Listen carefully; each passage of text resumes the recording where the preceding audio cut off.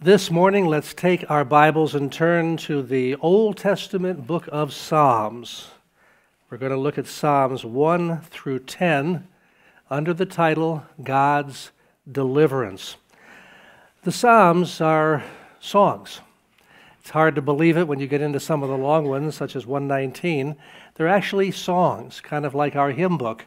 But while our hymns are much more meaty and detailed than our worship choruses, I consider our hymns to appeal more to the mind and the worship choruses to the heart, if you don't fall asleep with the same repetition of the 3 or 4 words.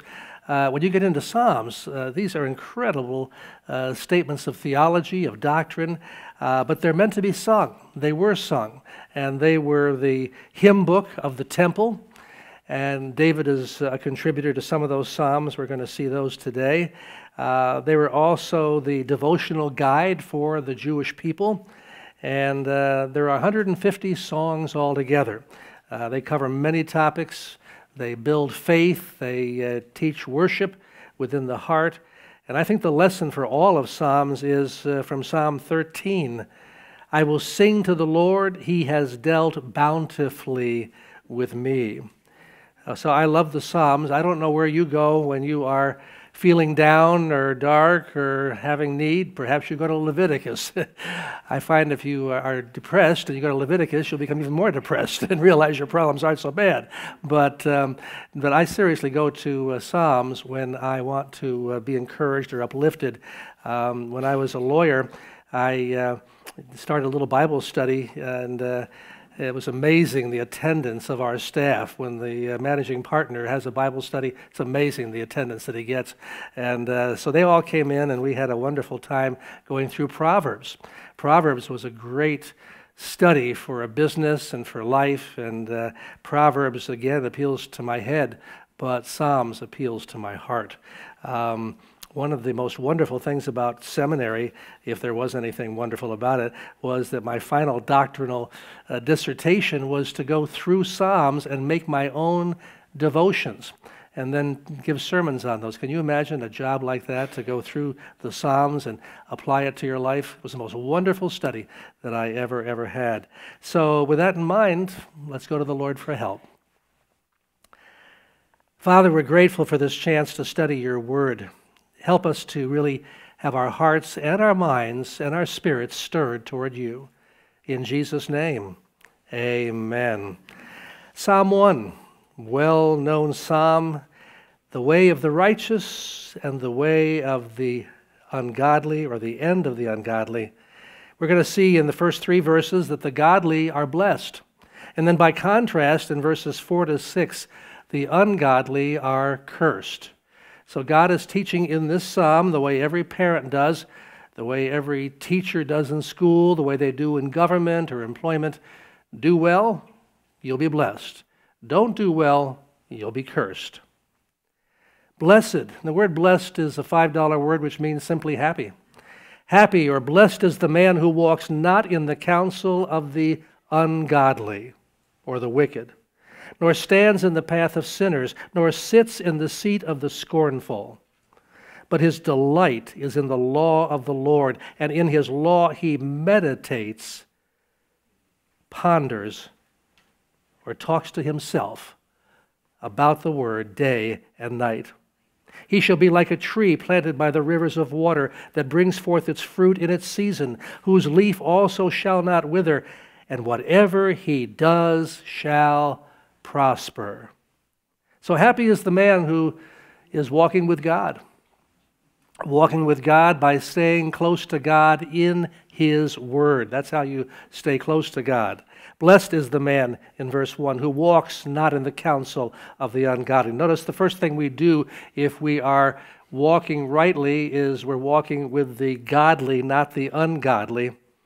He doesn't stand in the path of the sinners.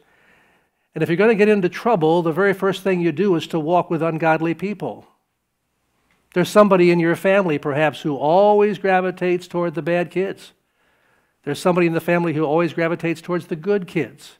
And you can watch it. There are certain kids that they can transfer from school district to school district, and within a matter of days, they know where the bad kids are, or the good kids, and they gravitate in that direction. It's amazing. It's almost in their DNA, the old nature DNA, I suppose. But the very first thing you do when you're going to be in trouble is to walk with the ungodly. The godly person doesn't do that. Once you walk with the ungodly, then you begin to stand with the sinners, hang around a little bit with them. And that's not good. Then finally, we find this individual sitting in the seat of the scornful. So first you walk with those that are not good, then you stand, then you finally sit with them. Wasn't that Peter's problem? When the Lord was arrested and he was taken before the priest, the high priest, and what did our friend Peter do? John was very close to Jesus, got right in there with him, and did not have any trouble. But Peter stood afar off, and then he moved a little closer, and then got to the enemy's fire, and then he sat with the enemy and denied the Lord 3 times. So that's the pattern when you and I sin. We walk with the ungodly, then we stand and become more comfortable with them, shoot the breeze. Finally, we're sitting with them. We're one of them. But the ungodly person does that. Here, the godly person doesn't do that. He makes sure he does not walk with the ungodly, doesn't stand with the sinners, he doesn't sit with the scornful, but verse 2, he focuses on the law, gets into God's word. His delight is in the law of the Lord. He loves God's word. And then in his law, he meditates day and night. He talks to himself. He ponders. Now, it's good to read. Might be better to read and to talk to yourself about it, because when you're reading, you're engaging your mind, your eyes, but when you're talking, you're using your mouth, using your ears, and it's getting in there more and more. I'm still thrown after over a year of marriage. I get up with my wife. We're the first ones up in this large household, and I'm doing my cat litter duty and walking dogs, and then I hear her talking. And I'm wondering, well, she's not talking to me, and there's nobody else who's awake, and who's she talking to? And she's in the Word of God. She starts with Psalm 91 and then goes from there. She's talking to herself. She's talking to God. She's meditating on God's Word. So she gets the Word in her, and I get the litter boxes cleaned, so that's good. Incidentally, each one does what he can do. I can't read anymore. I mean, I have the eyes. I haven't got the patience to read anymore. You know what I do? You know how I study for these messages? You know how I study the Word? I'm in the car a lot, and I've got the Bible on tape. I have my teachings from years ago. I have the reading of the Bible, New King James, with all the orchestration and what have you. I listen to the Word constantly. Find a way that works for you. I can't sit and pray. I'll sit and sleep. So I walk with my dogs and pray. That's my way of doing it. But find a way that works for you. Pray and read the Word of God. Otherwise, if you don't stay in God's law, look at verse 1 again. You're going to start walking with the ungodly. You're going to stand with the sinners. You're going to sit with the scornful. But if you will be in God's law and you avoid those who are wrong, verse 3, you'll be like a tree planted by the rivers of water that brings forth its fruit in its season, whose leaf also shall not wither. So we are to bear fruit. Jesus tells us in John 15 that if we don't bear fruit, he's the vine, we're the branches. What do you do with the branch that does not bear fruit? You break it off, you toss it into the fire. And so he says you need to bear fruit. And what do you have to do? What's the branch have to do to bear fruit in the vine? Hang in there. That's all you have to do. Just hang into the source. Stay close to the Lord, again, in his word. And whatever you do is going to prosper. That's God's promise. Now, concentrating on the ungodly, they're going to be cursed. Look at verse 4. The ungodly are not so. They're not going to bear fruit, but they're like the chaff which the wind drives away. Therefore the ungodly shall not stand in the judgment, nor sinners in the congregation of the righteous. For the Lord knows the way of the righteous, but the way of the ungodly shall perish. So by contrast, in verse 4, instead of fruit, which is substantial, the chaff is light and just flies away. There's a lot of imagery and reference in the Bible to wheat and chaff, beating it out. And even in some of the more primitive cultures today, they still do the same thing. You get up on a high hill, you find a flat slab of stone, you get some wheat, and you begin to bang it against the stone, or maybe if you've got a stick, you can beat that, or if you really got some money, you get an animal to walk over it, or you walk over it. Next thing you know, the shell is being cracked. Then you get a shovel, and you take that shovel, and you get the substance, and you throw it up in the air. There's a little bit of breeze there. What happens? The heavy wheat falls to the stone floor. The chaff flutters away and is no more. That's how they separate the wheat from the chaff. That's how God's going to do it in the end time. Those who are his, he'll gather into his storehouse, the fruit, those who are heavy and strong and productive for the Lord. But the chaff, it just drives away. Verse 4. The ungodly shall not stand in the judgment. They're never going to have a chance when the Lord judges them. Nor the sinners in the congregation of the righteous. They don't want to do that. When I sin, the last thing I want to do is be in the congregation of the righteous. When I sin, the last thing I want to do is lift up holy hands and bless the Lord. You're the same way. We have to ask God's forgiveness and come back in and realize the righteousness we have and need is from Jesus Christ. So that's the Psalm 1, the ungodly and the godly. What a contrast, huh? Well, it all depends upon the Messiah, whether you're godly or you're not godly, whether you've received the Messiah, Jesus Christ. And Psalm 2 is a psalm about the Messiah, his triumph, and his glorious kingdom. We find, first of all, the condition of man in verses 1 through 3. Man rebels. Why do the nations rage and the people plot a vain thing? The kings of the earth set themselves, and the rulers take counsel together against the Lord and against his anointed, saying, let us break their bonds in pieces and cast away their cords from us. That's the condition of man. Romans chapter 1 talks about the fact that man is not looking for God, but trying to cast off God. We find all sorts of ways to do that. In our own lives, we're not always coming to him to be our director, our guide, our Savior. We listen to the science programs on the television, the radio, the internet. That's all about man developing himself in some way instead of God being the creator. In the beginning, God created the heavens and the earth. You don't hear that much on the Discovery Channel or other science, so-called not intelligent sources of input here. So man is casting off God. It's the natural tendency of the sinful man to rage against the Lord, to set themselves against God. And it's not just the kings and the leaders, but every time I sin, I'm doing the same thing. I know I'm supposed to do the right thing, and I go out and do the wrong thing. I'm setting myself off against the King, the Messiah, against the Lord, and I'm doing it against his anointed. Don't miss verse 2. The anointed of the Lord, the one who's commissioned. The Hebrew word is Messiah or Mashiach, the Christ. So every time we sin, we are setting ourselves against the Messiah. We're saying, let's break their bonds in pieces and cast away their cords from us. I'm tired of the restrictions of the Lord. I want to go out and do my thing, my way, when I want to. And that's that struggle that we have between the old nature and the new nature. Paul talks about that in Romans 7. The good that I want to do, I don't do. The evil I don't want to do, I do. And there's this horrible struggle within me. O wretched man that I am, who will deliver me from this body of death? I feel like I'm dead. Then he goes on to say in Romans chapter 8, thank God, through Jesus Christ. So there's this tendency to rebel against God. But here's God's response in verses 4 through 6. Is God nervous because we're casting him off? Is God nervous because the nations are not following him? He who sits in the heavens shall laugh. The Lord shall hold them in derision. Then he shall speak to them in his wrath and distress them in his deep displeasure. There's going to be a judgment day. There's going to be an accounting day. God gets the last word. God gets the last laugh. Yet I have set my king on my holy hill of Zion.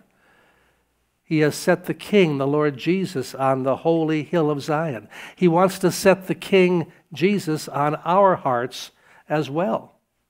Lord Jesus, sit on the throne of my heart. Old nature, wicked self, get out, descend, and let the Lord ascend. Should be the prayer of our hearts every day. Verse 7, Messiah is going to reign. I will declare the decree the Lord has said to me. You are my son. There's a reference to the deity of the Lord Jesus. God is the Father speaking to the Son. You are my son. Today I have begotten you. Ask of me, and I will give you the nations for your inheritance, and the ends of the earth for your possession. You shall break them with a rod of iron, and shall dash them to pieces like a potter's vessel. So God has given the nations to the Lord Jesus Christ. It doesn't look as though right now he's possessing them, but he's still king. He's king in heaven, and he's king in the hearts of those here on earth who receive him. One day he's going to return as King of Kings in the millennium, and then he will reign with a rod of iron. Verse 10, now therefore be wise, O kings, be instructed, you judges of the earth. So here's the lesson we ought to be giving to the world. Serve the Lord with fear and rejoice with trembling. Kiss the Son, lest he be angry and you perish in the way. When his wrath is kindled but a little, blessed are all those who put their trust in him. Can you imagine if the Secretary General gave us a phone call and said, come on down to the United Nations. We have all the nations here present and the translator is there, and I want you to just give us 3 verses from the Bible to address to all the leaders of the world. What would you choose? I think these would be 3 good verses. Men and women and leaders of all the nations of the world at the United Nations, hear this. Be wise, O kings, be instructed, you judges of the earth. Serve the Lord with fear and rejoice with trembling. Kiss the Son. That means to embrace him, lest he discipline you, be angry with you, and you perish in the way. When his wrath is kindled but a little, blessed are those who put their trust in him. So, can you imagine that happening? Only in your dreams, huh? But those would be some good verses to share. Those are verses to share with anybody. In other words, for the time that you have, and you're not sure how long that's going to be, kiss the Son. Well, you can picture this if we were to look at Queen Elizabeth's reign, and you see those who would go, or the Pope when he's in the room. What do the people do? They go and they would kiss the ring, wouldn't they? It's a sign of submission, of yielding. I acknowledge your leadership. We should do the same thing. Bow the knee before the Lord Jesus. Psalm 3 talks about the Lord's help in trouble. And this is the first psalm that we have, which is going to be clearly written by David. And you're going to be able to tell David's psalms from the others for the most part. You know how you tell them? Watch the first person. David talks to God like a personal friend. Psalm 1 and 2 are more distant, talking about God in the third person. He is great. He is awesome. Watch David's psalms. Born out of adversity, being chased by King Saul, being chased by his son Absalom, being chased by the Moabites, the Ammonites, the Edomites, and all the ites. All sorts of trouble. And because of that, it drove him to his knees and a personal relationship with God. And as a result, we find an intimacy and a personal closeness that you don't find with the other psalmists. And so I'll be honest with you that when I am in trouble, I go to Psalms. When I'm really in trouble, I go to Psalms written by David. And parenthetically, I love David's Psalms. I don't like the guy when I see him in 2 Samuel and 1 Samuel. I don't like the guy when I see him in Kings. I think he's pretty hostile, pretty tough. But I love his Psalms. And he's taught me you don't judge people. You don't judge their walk with God. You look at their relationship with the Lord and let the Lord sort it all out. I love David's personality when it comes to God. He's a bit bipolar. If he were alive today, he might check in now and then to the psych center at Albany Med or Ellis to get things checked out. He's up, he's down. When I was young, we didn't call that bipolar. We called that something which I was accused of, an artistic temperament. And so we all had that artistic temperament in the old days. Now they say, hey, bipolar, give him some pills, next case. And that's it.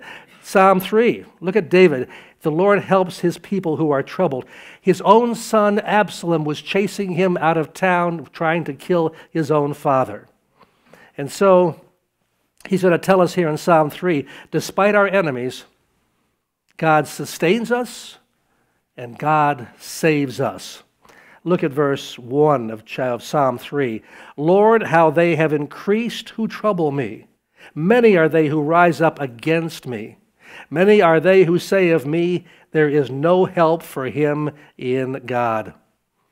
We all have enemies, don't we? We have people who don't like us, people who are trying to bury us one way or the other, people who have told us, get out of my life, I don't want to see you anymore. I'll make sure you never get ahead, never get promoted. We struggle in ourselves to like certain people.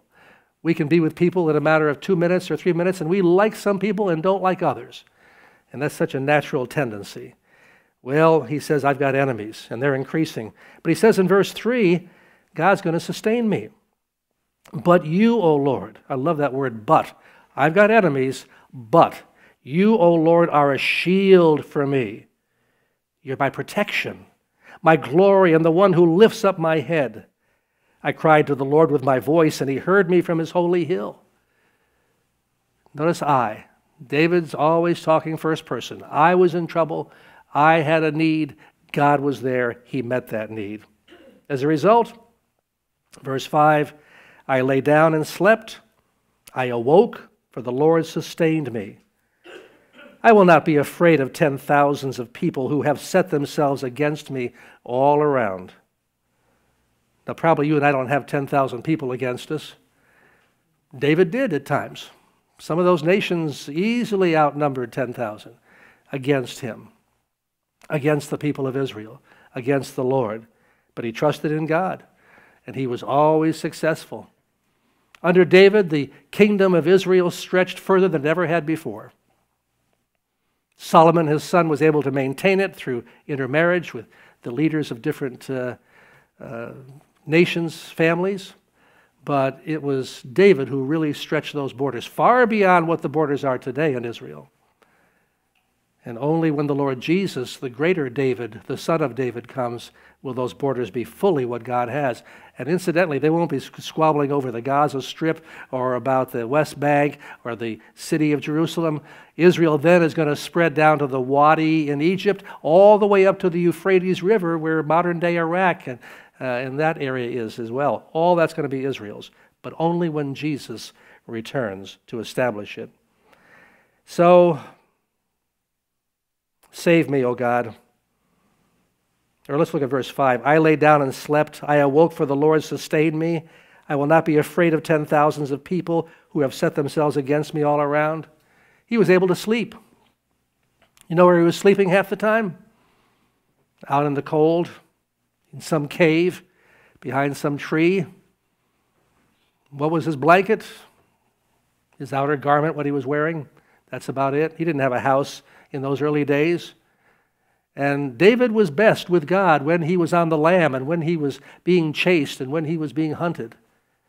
Didn't do so well when he was ensconced in luxury and had others go out and do the fighting for him. Kind of a lesson in our lives as well. Marriages usually do well, hard as they are, in the beginning stages when money is tight and they really have to work together. Might not do so well when the kids are gone and the IRA is coming in and there's lots of money and there's not that challenge to work together against adversity. We don't always do well in times of luxury, spiritually speaking. Verse 7, Arise, O Lord, save me, O my God, for you have struck all my enemies on the cheekbone. You have broken the teeth of the ungodly. Here it is. Salvation belongs to the Lord. Your blessing is upon your people. David knows who his Savior is. He is the Lord. Psalm 4 is another psalm of David, again, very personal, talking about the safety of the faithful. He says, God hears me. Because God hears me, I will trust him. Hear me when I call, O God of my righteousness. You have relieved me in my distress. Have mercy on me and hear my prayer. See how personal this is? These will not be the psalms of the professional psalm writers like Asaph, not even of Moses. Nobody among these psalmists knew the Lord the way David did. Nobody had the adversity and the need to call upon the Lord the way David did. Now remember also, David is well trained to be a songwriter. What was David's first job before he became a soldier, before he slayed Goliath? What was his first job? He was out there in the wilderness with a few little sheep, and to occupy himself time-wise, he would play an instrument and sing, pass the time. And then when King Saul had a distressing spirit, and they needed someone to come in and be a minstrel to drive the demonic spirit away, David was hired. David came, and that's how he began. And he loved Saul, and he ministered to Saul, and that spirit left.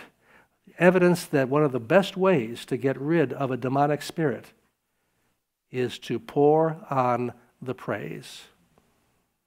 When I would get into a negative spirit, my mother would just crank out, praise the name of, drove me crazy. And she'd be off key, and I'd have to help her out. Then I'd begin to sing, praise the name of Jesus.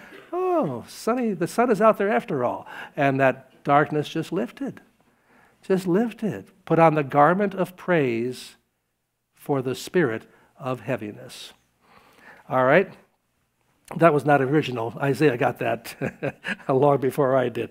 All right, verse 2, how long, O you sons of men, will you turn my glory to shame? How long will you love worthlessness and seek falsehood? That's the world, isn't it? Loving worthlessness. People in our own families are just loving worthlessness. Maybe we are as well. How are we passing the time? With seeking falsehood. But know that the Lord has set apart for himself him who is godly. The Lord will hear when I call to him. God has set you apart, and he's waiting to hear. You ever see a situation in daycare? All the kids, the mothers come in. Unless the kid is throwing a temper tantrum, which can happen a time or two, usually when the mother's voice is uttered, that child responds. Also with dogs.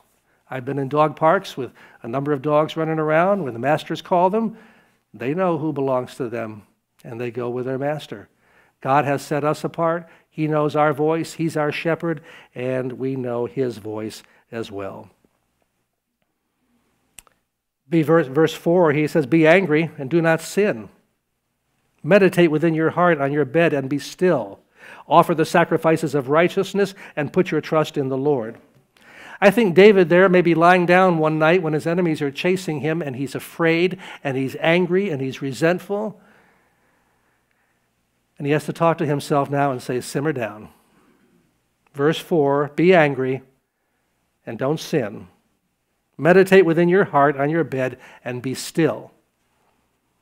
Or translated, shut your mouth. How can you be angry and not sin? Was Jesus ever angry? Did he not make a cord of whips and just drive out the money changers? Was he not angry at that time? How can you be angry and not sin? When your anger is righteous indignation. That's hard. That means I'm angry because this is wrong, what's being done.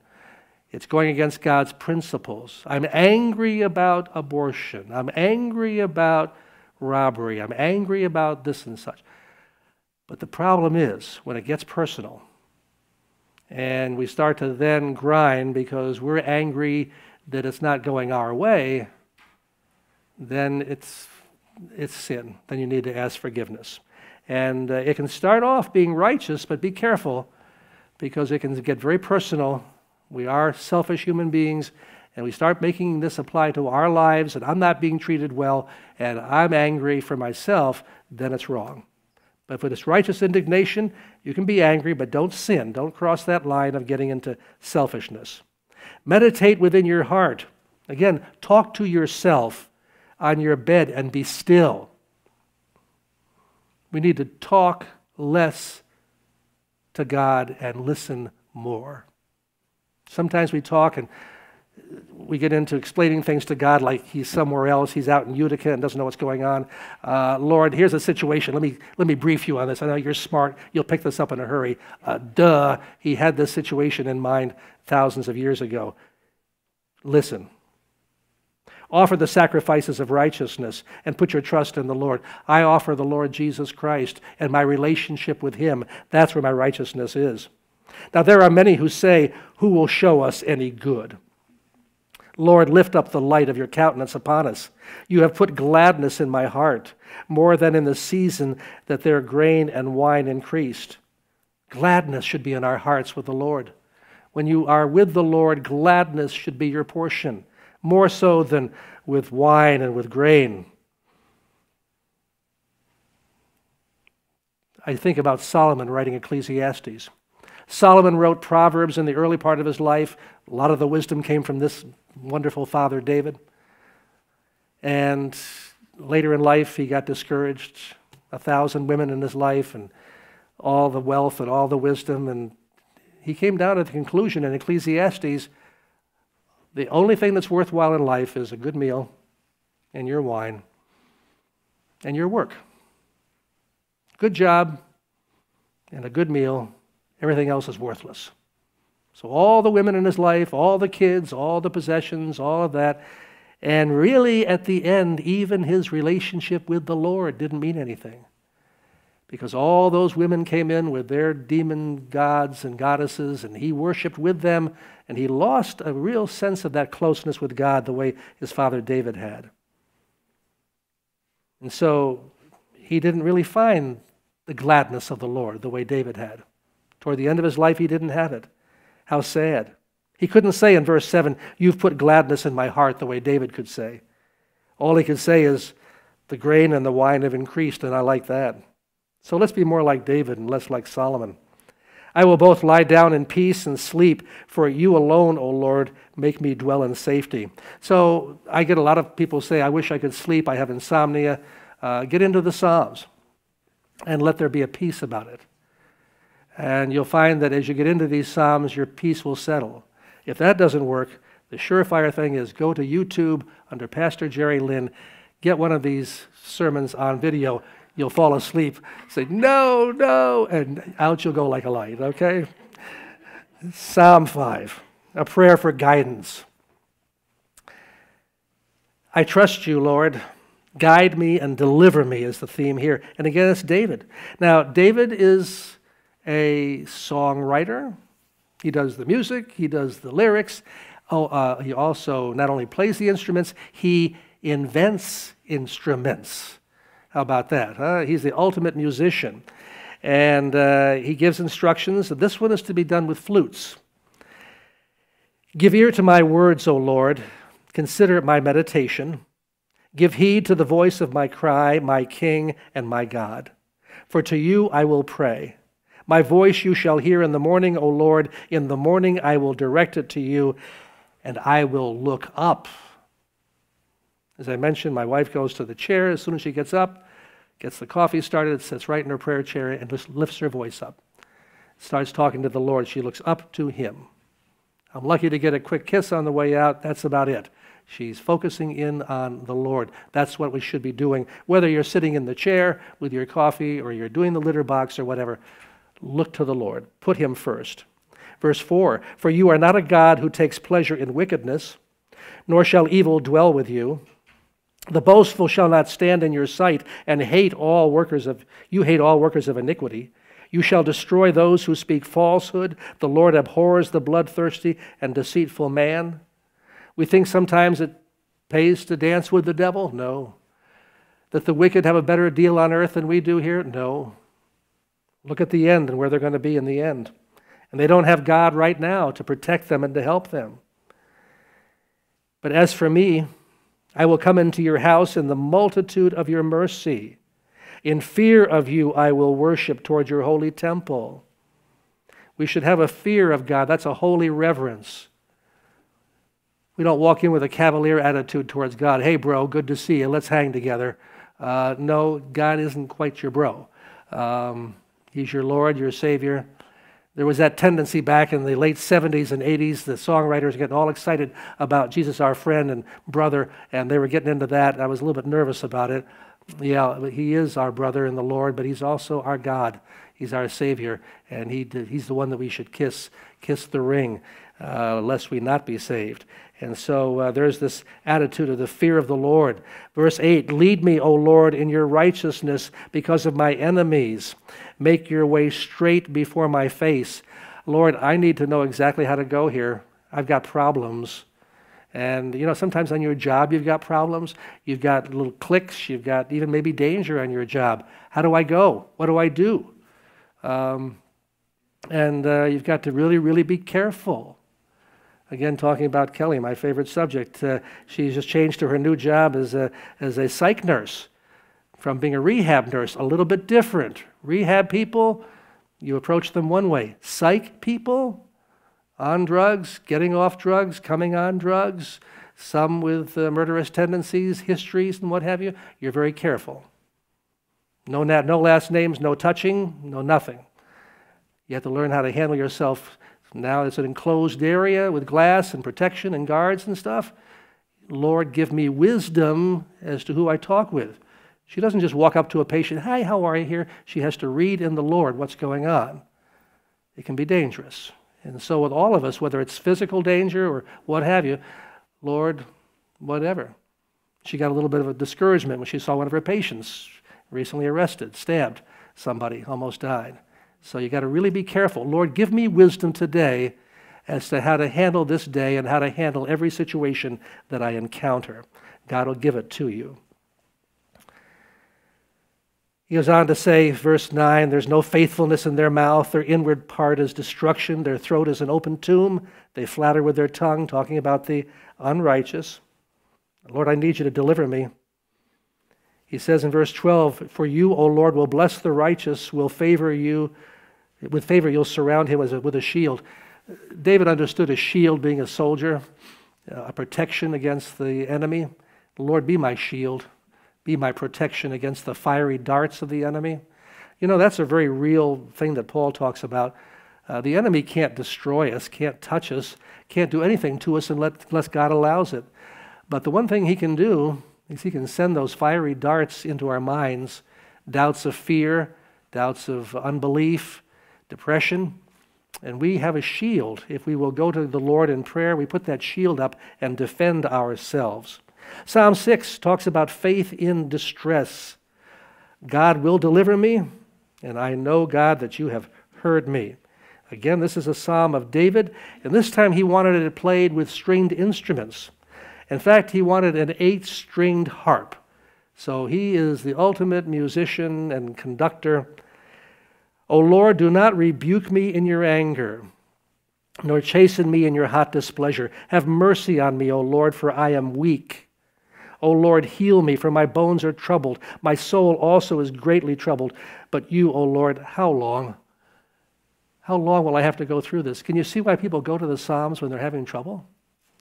Return, O Lord, deliver me. O save me for your mercy's sake. For in death there is no remembrance of you. In the grave, who will give you thanks? I am weary with my groanings. All night I make my bed swim. I drench my couch with my tears. My eye wastes away because of grief. It grows old because of all my enemies. So he did his fair share of crying. Yes, he's being poetic here, but I'm sure he's had his few tearful nights. And if you're one of the 8 wives and several concubines married to him, you'd say, well, no one's going to see David tonight. He's in one of those moods. And he would be crying before God. But out of that crying came forth a beautiful psalm to encourage him and to encourage countless people through the ages who have also had their sleepless, tearful nights. Verse 8, depart from me, all you workers of iniquity, for the Lord has heard the voice of my weeping. The Lord has heard my supplication. The Lord will receive my prayer. Let all my enemies be ashamed and greatly troubled. Let them turn back and be ashamed suddenly. Paul encourages us that we groan. Romans 8 talks about animals groaning because of the sin condition of life, and we groan because of sin and problems. But he also mentions somebody else who groans. the Holy Spirit. When you and I can't even groan, things are so bad, we just don't even know what to say. There is one who is groaning, and that's the Holy Spirit. He's groaning on our behalf, and the one he's groaning to, Paul says, is the Father. And the Father reads those groans, interprets our grief, and ministers for us. Do keep in prayer those who are groaning, those who are hurting. One of our ladies is doing very well, but this week she had to bury her husband 6 weeks after she buried her brother, 6 weeks after she buried her sister. So keep Mary in prayer. Keep others around you in prayer. It wouldn't do any harm sometime to just throw out a question like, how are you doing? And not just walk away, but wait for an answer and look for an opportunity to minister. There are those who are hurting, who need a care. Not just a, sorry for your loss, have a great day, leave it on the altar, but what can I do to help? I can start off by giving you a little bit of time. I can postpone the dishes. I can postpone going to the grocery store. Let's talk. What's on your heart? And then minister Jesus always. Chapter 7. Prayer and praise for deliverance from the enemies. And again, our friend David here, this is a meditation. And it's a song to the Lord. It's about a man named Cush, who is a Benjamite. Again, God's going to deliver me because God is just. O Lord my God, in you I put my trust. Save me from all those who persecute me and deliver me, lest they tear me like a lion, rending me in pieces while there is none to deliver. O Lord my God, if I have done this, if there's iniquity in my hands, if I've repaid evil to him who was at peace with me, or have plundered my enemy without cause, let the enemy pursue me and overtake me. Yes, let him trample my life to the earth and lay my honor in the dust. If I've done wrong, all right, I'll pay the price. But if I haven't, Lord, help me. Word Selah, people want to know what the word Selah means. It's a musical term. It means pause. Remember, this is a song. It's being sung. And so as they sing that last in Hebrew about laying my honor, you pause for a moment. That's all Selah means. Arise, O Lord, in your anger. Lift yourself up because of the rage of my enemies. Rise up for me to the judgment you have commanded. So the congregation of the people shall surround you. For their sakes, therefore, return on high. The Lord shall judge the peoples. Judge me, O Lord, according to my righteousness and according to my integrity within me. I've served you, Lord. Defend me, is what he's saying. Oh, let the wickedness of the wicked come to an end, but establish the just, for the righteous God tests the hearts and minds. My defense is of God, who saves the upright in heart. Verse 11 says, God is a just judge, and God is angry with the wicked every day. If he does not turn back, he will sharpen his sword, he bends his bow. So God's going to take care of the wicked. And his response, verse 17, I will praise the Lord according to his righteousness and will sing praise to the name of the Lord Most High. It all comes down to praise. I will sing and I will praise. All because he was starting off as a young little lad with those sheep, learning to sing to God, learning to praise. You know, my mother used to say, God never wastes a thread in the fabric of your life. Every fabric, every thread has a purpose. Maybe a bad fabric or a bad thread, but it all was for a purpose. God is using every little bit of it for where you are today. The good and the bad, the up and the down, the victory and the defeat, all part of God's plan. Psalm 8. Again, David talks about the glory of the Lord in creation, and he gives instructions to the chief musician there in the temple. It's to be used on a particular instrument, the instrument that was obtained from the city of Gath, of the Philistines. O Lord, he says here in Psalm 8, you're glorious in strength. O Lord, how excellent is your name in all the earth, who have set your glory above the heavens. Out of the mouth of babes and nursing infants you have ordained strength because of your enemies, that you may silence the enemy and the avenger. When I consider your heavens, the work of your fingers, can you just see this little shepherd boy out there at night, having to be all by himself, far away from family, sound of wolves in the background. He's got his little sheep there who can't really defend him. He's looking at the moon and the stars and hearing the howling of some animal. But he's thinking about God. I consider your heavens, the work of your fingers, the moon, the stars. What is man that you're mindful of him, and the Son of Man that you visit him? For you've made him a little lower than the angels, and you've crowned him with glory and honor. You've made him to have dominion over the works of your hands. You've put all things under his feet. Sheep, oxen, the beasts of the field, birds of the air, fish that pass through the paths of the seas. You know how long it was? The story goes that nobody who was sailing back in Christopher Columbus's time knew this. It wasn't until a sea captain in the 19th century was laid up and sick in a London hospital that he was reading his Bible, and he came across this thing about the paths of the sea. He said, paths of the sea? There are paths in the sea? He got out, he got well, he began to put bottles in the water, and he began to look and see that they were congregating into paths. And he thought, gee, if the ships could sail along the paths, they could go easier without as much fuel. And today, no respectable sea person would travel without knowing where the sea paths, the sea lanes are. And so the Bible teaches us things we did not know on our own. So, verse 9, O Lord, our Lord, how excellent is your name in all the earth. Psalm 9 is again a psalm of David, and this time he is telling the chief musician, I want this song sung to a particular tune, Death of the Son. Now, David sometimes would have several songs to the same tune, even as some of our hymn writers did the same thing. You might have a certain hymn, the melody, but it could be several hymns that have those words put to it. Here in Psalm 9, talking about God's righteous judgment, God, you're righteous, therefore save me from my enemies. I will praise you, O Lord, with my whole heart. I will tell of all your marvelous works. I'll be glad and rejoice in you. I will sing praise to your name, O Most High. Notice how declarative that is, how strong that is. Next time we're feeling weak and depressed and abused and pushed around and poor me, let's start to make these kinds of statements. I'm going to praise the Lord. Get your eyes on Jesus. Get your eyes off yourself. What a wonderful remedy that is.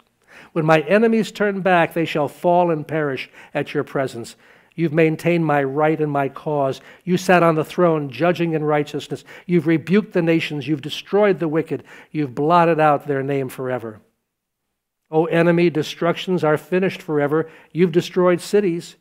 Even their memory has perished, but the Lord shall endure forever.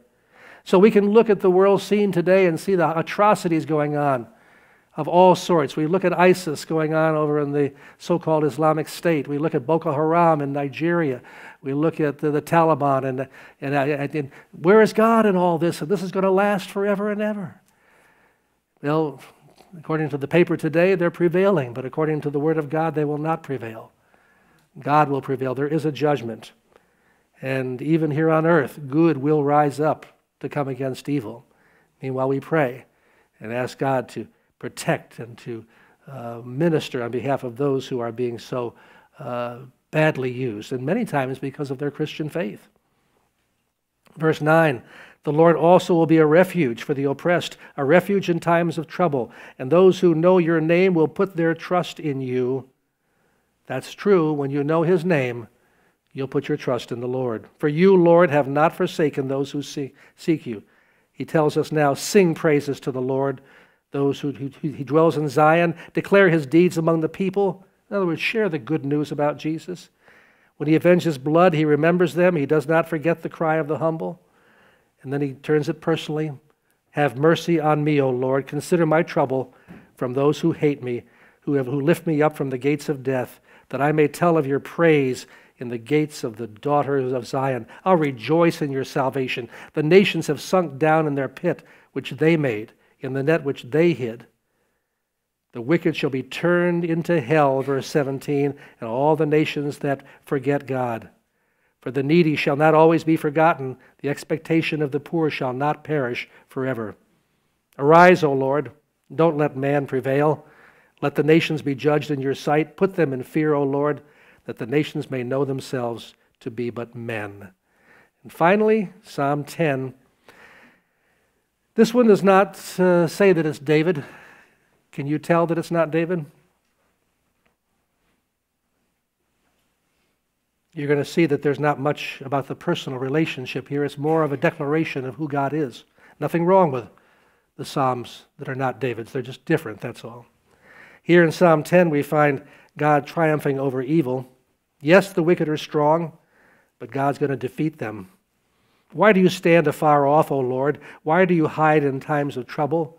The wicked in his pride persecutes the poor. Let them be caught in the plots which they have devised.